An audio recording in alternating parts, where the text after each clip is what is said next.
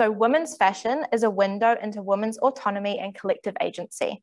Auckland fashion between the 1920s and 1940s is an example of this, and it's what I've spent my summer researching. Before I get started, I just wanted to thank Jonathan and Mary Mason for their scholarship funding my research, as well as Dr. Jess Parr and Dr. Linda Brider for being really great supervisors, as well as the Auckland Libraries for their assistance in providing resources, especially those from the Mirror magazine, which you'll see popping up again and again in my presentation today. So this quote here, "What on earth have they in store for us next?" was posed in a 1947 issue of the Mirror, summarizing a lot of women's thoughts on fashion at the time. Throughout the early 20th century, fashion was changing dramatically, making it impossible for women to consider what they were going to be wearing next. Today, I won't talk about where fashion went after 1947, but I will take you through on what Auckland fashion was doing from the 1920s to the 1940s. So the 1920s, 1930s, and 1940s were a very distinct time in the evolution of fashion. Included in this 30-year time span is an economic boom after the First World War, then the Great Depression, followed by the Second World War. There's a lot of world events happening in quite a short period of time, and the world's uncertainty carried through to the fashion world. Before the early 20th century, fashion had been very rigid. What women were allowed to wear was very limited, and for the most part, didn't leave room for much creativity. But from the 1920s, fashion changed. Department stores became a key place to buy clothing from, shops had more variety, and it became a goal to be in trend or in style. This meant changes both to the fashion industry and to women. For Auckland women, they heard about these fashion changes through one key source, the Mirror magazine. The Mirror, originally called the Ladies' Mirror, discussed everything for women: homemaking, recipes, beauty, celebrity gossip, and most importantly for us today, fashion.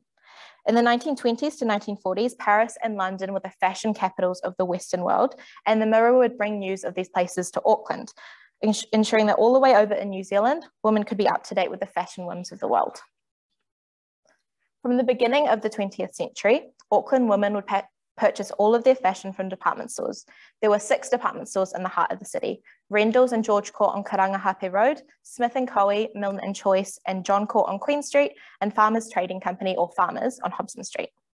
Department store shopping was more than just a necessary trip to buy clothes. It was an event, and stores capitalized on this. They held fashion parades, had tea rooms in them, even children's play areas. Stores had links with the wider fashion world, with Smith & Co. in particular capitalizing off their image as a fashion-forward shop. They had buyers in London and Paris, so were always up to date with what was happening away on the continent. Farmers was probably the most well-known in terms of making shopping an experience. Farmers was the first store to have a free car parking area with their shop, and they even ran a free bus between Karangahape Road, Hobson Street, and Queen Street. This meant that shoppers could use this bus to get easily between all 6 department stores, which turned shopping into an all-day event. This image shows part of their route in 1932, from Queen Street to Hobson Street and back. You can see the Farmers store marked by Farmers Warehouse and also John Court on the map, marked by JC Alpha John Court Limited. Here, we can see the John Court building in 1917, which today is actually a Farmers, down on Queen Street at the corner of Victoria Street.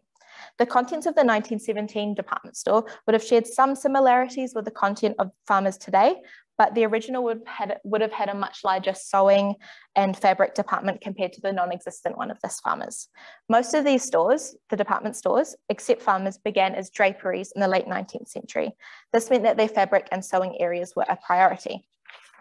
They stocked sewing machines, bulk fabrics, and all other trimmings needed to create fashionable clothing at home. During the early 20th century, many women continued to make their clothing at home, but there was a pointed rise in women buying ready-to-wear clothing.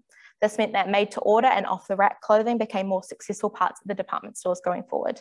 A couple of these department stores also evolved into what we think of as a department store today, multi-storied with multiple departments, not necessarily somewhere to go for clothing. Before we move on to look at each decade in depth, it's important to look at some key themes for the time period as a whole: fashion freedom and skirt hemlines. This quote from the 1948 Mirror summarizes it quite nicely: "The length of women's skirts is world news." Hemlines varied dramatically from the 1920s to the 1940s, and the Mirror picked up on each one of these shifts, no matter how large or small. Shifting skirt hemlines went hand in hand with increasing fashion freedom. As women gained autonomy over their lives and their collective identity, they had more say on what they were wearing, resulting in this variance in skirt hems. So for most people, Thinking about 1920s fashion recalls images of flappers, that classic super short skirt with tassels, feathers in the hair. While there were definitely feathers in the hair and tassels, skirts for everyday wear were not that short, not by today's standards at least. Just before the 1920s, the world had undergone some changes.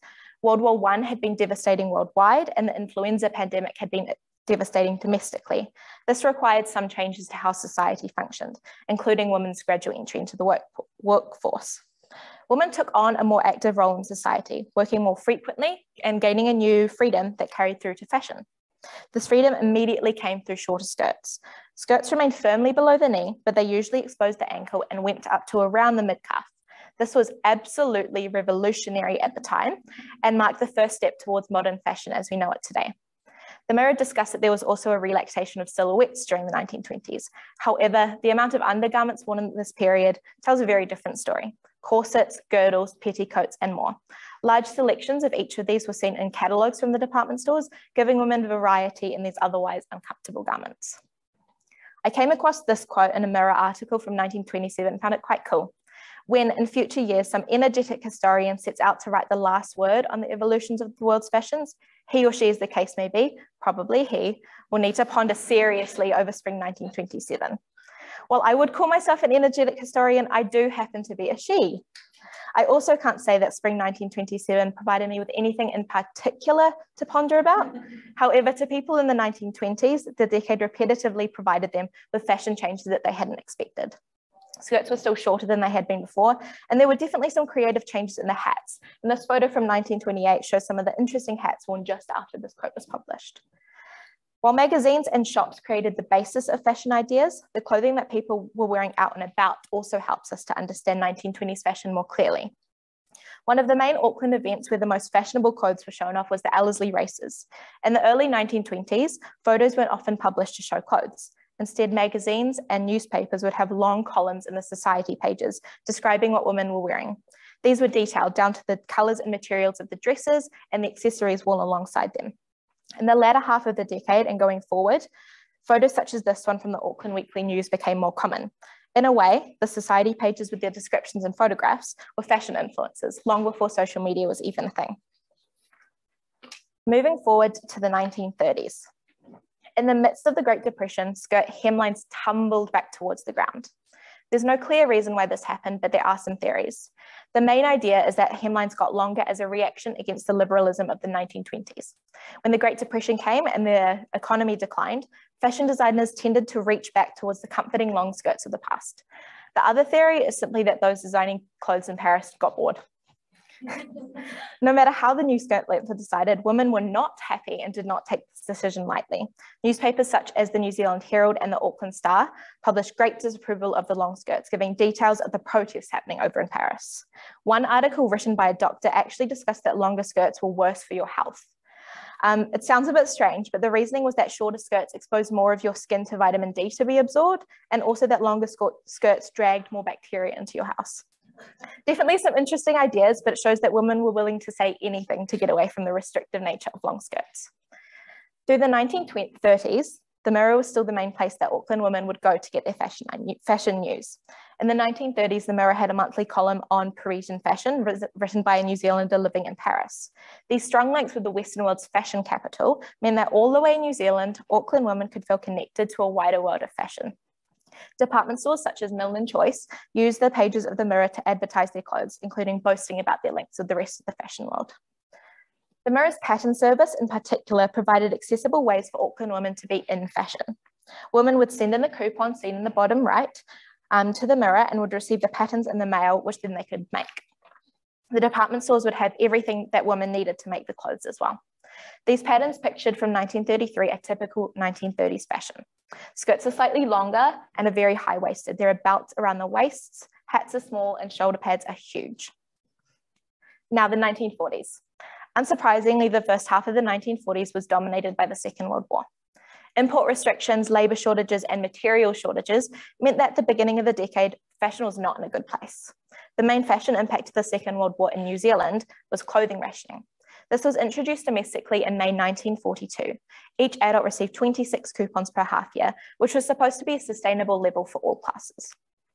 Department stores were significantly impacted during this time period. There was an understandable decrease in business. There was less material available to make clothes out of, and also less people buying clothes on a regular basis. Advertisements now also had money prices and coupon prices displayed, as seen in this farmer's ad from 1943. You can see for this dress, it would have been 4 coupons. Restrictions on textiles also meant that most women changed their mindset around clothing.